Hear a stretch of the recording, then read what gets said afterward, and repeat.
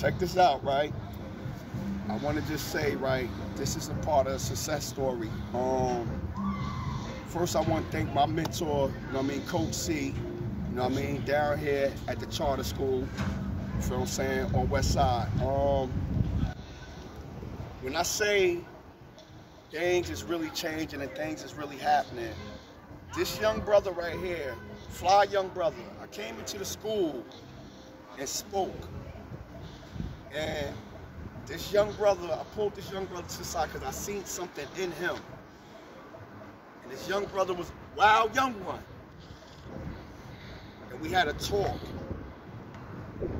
And this young brother just walked up on me and told me something that gave me the chills. And I'm so proud of him.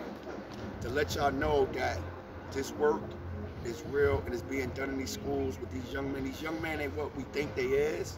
They great young men. They just need brothers to come out and give them the right information and speak to them. Share, little bro. This is my 8th consecutive marker period. Since last year, getting honor roll. I got principal roll last marker period.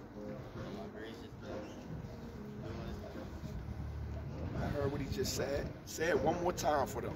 Got honor roll, I got principal roll, and I just been keeping on my grades and that's a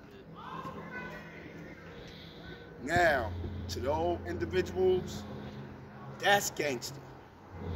I told y'all that. That's gangster right there. That's real gangster right there. And I love you, and I appreciate you.